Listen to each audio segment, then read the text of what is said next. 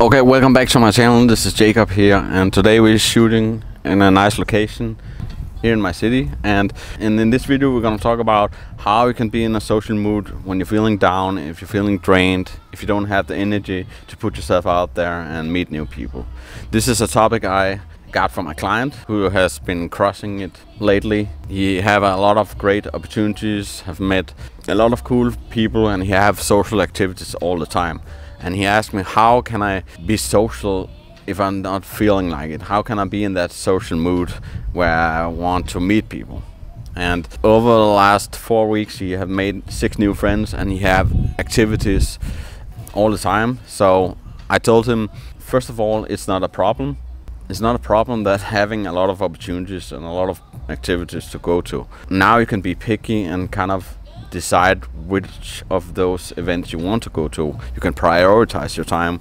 Who do you want to spend time with, and what activities do you want to go to? So that's not really a problem. So in this video we're going to also talk about how you can come in the social mood if you don't have these opportunities already, because sometimes it's keeping us from taking action in the first place to get out of the house and meet up with new people, because we simply don't feel in a social mood to begin with. And if that is you, then this video is for you. So the first thing I want to mention here is it's okay to don't feel social. It's okay to don't feel in a social mood right away, because sometimes, you know, we can just have a busy work schedule or something bad happen to us or whatnot.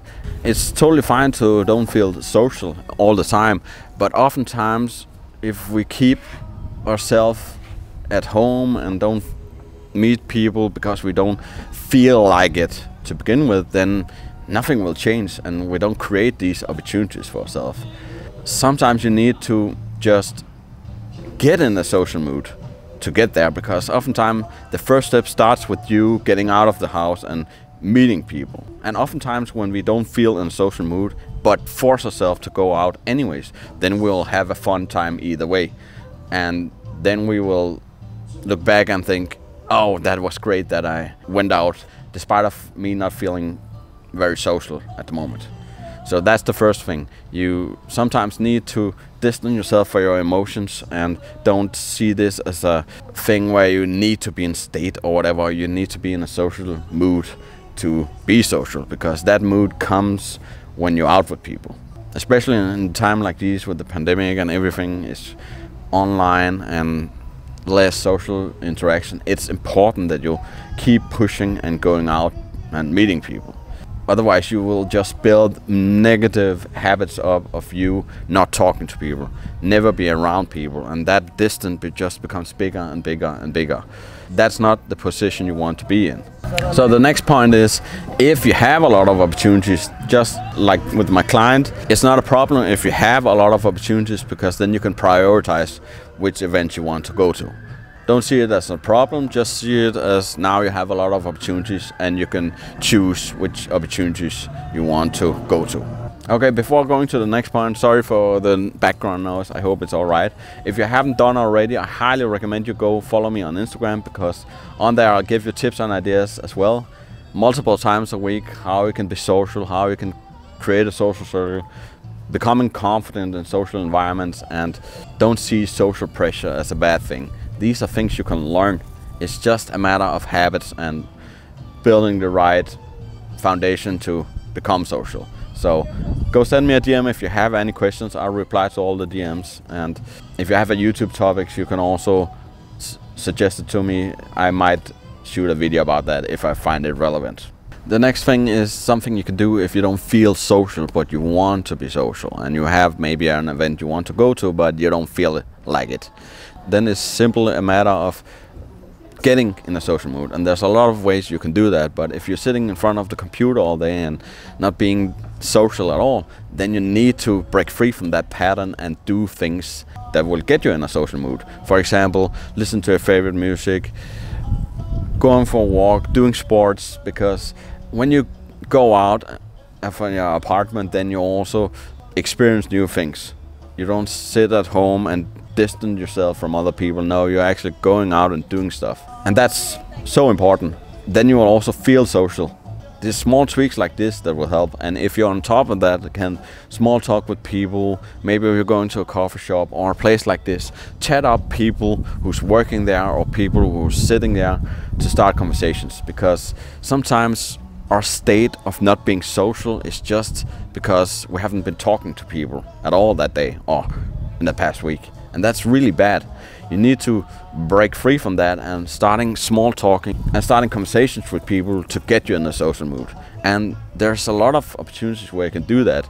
You can go out to a place like this, sit in a coffee shop, small talking with people at the gym, chat up the old lady who's walking with the dog. There's so many things you can do to get in that social mood. And at the end of the day, it's your responsibility to become in a social mood. It's not other people's responsibility, it's yours responsibility. And you know, it's all about habits.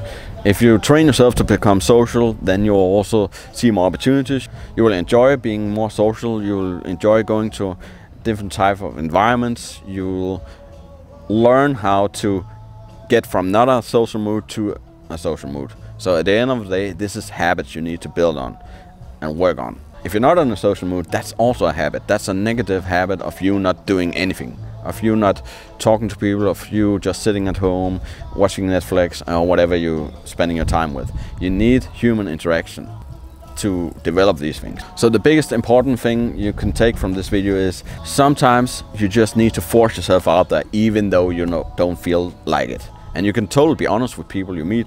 Be like, oh yeah, I didn't feel it, I'm too much in my head, I'm stressed at work. Or just tell people what's on your mind, because people can relate to that and it will give them something to resonate with, because we all find ourselves in a not social mood at a time. So it depends on where you come from. If you don't have these opportunities, then you need to force it, because in the beginning you need to force it to create these opportunities. If you have a lot of opportunities, then you don't need to force it. Then you can just pick from the opportunities you have and prioritize what type of events you want to go to. So if you found this valuable, if you like this video, give it a like and subscribe to my YouTube channel. This will help my channel out a big deal, and then you will know when there's new videos for you. If you try for a long time and don't know how to get yourself in front of new people, you feel it's overwhelming and you don't know how to meet like-minded people, then you can book a free consultation call with me in 3 simple steps. Step number 1 is you click the link in the description. That will bring you to a page. Step number 2 is you watch the free training video. And step number 3 is you click the application form and book a free consultation call. On the call, we're gonna talk more about your current situation and how we can develop a strategy for you in your situation, how you can meet people, how you can make friends you feel connected to, and friends you could share your life with. So maybe talk very soon, and see you in the next video.